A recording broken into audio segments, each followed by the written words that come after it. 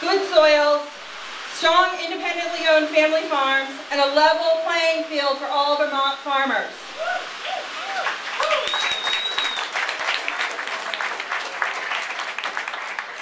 As Wendell Berry said, eating is an agricultural act, and our government officials, therefore, play a very important role in what we eat. The Mad River Valley Localvores spiritual leader, I'm sorry, well, he's a project leader too, and my dear friend George Shank told me over a year ago of his dream to bring food and agricultural issues to the forefront of the gubernatorial race.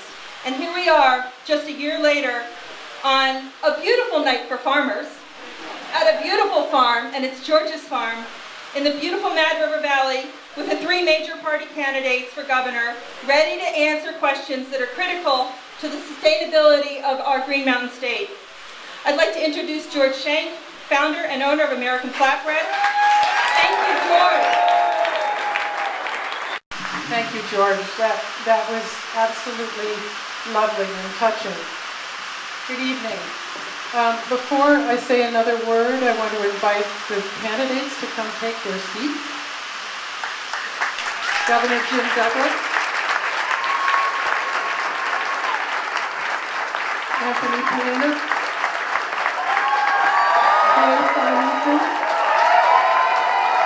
there they are. Why don't you make yourselves comfortable?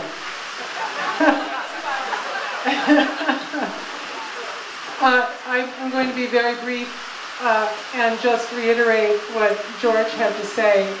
This is VNRC's 5th gubernatorial candidates debate on the environment, and the first that we have had the pleasure to join forces with the Vermont Localvores and American Flatbread.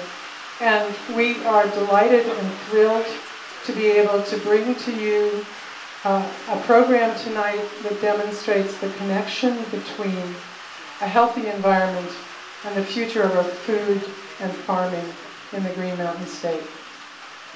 So, without further ado, I'm going to introduce you to our moderator, and our moderator is going to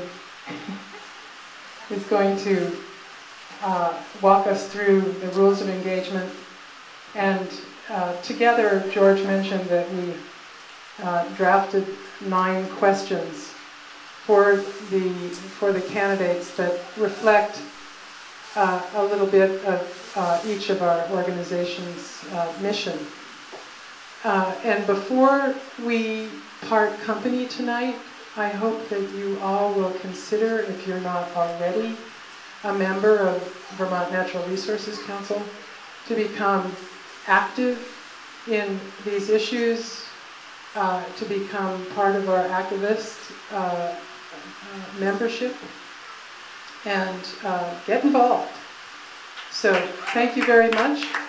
And now for your moderator, David Moats, who is the editorial page editor of the Rutland Herald, Pulitzer Prize winning, author of A Civil War,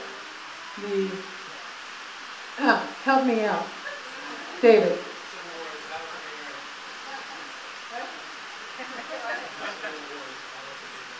A Battle for Gay Marriage. That's the rest of that, sorry. And here is David Moats for you.